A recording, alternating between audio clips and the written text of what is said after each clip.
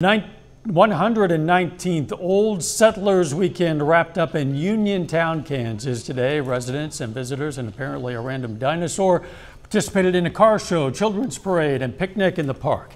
The event also saw vendors from throughout the community set up to sell handmade goods such as bows and jewelry and artwork. Old Settlers Weekend included several raffles to benefit different causes in the area. So we have all kinds of things going on to help other people.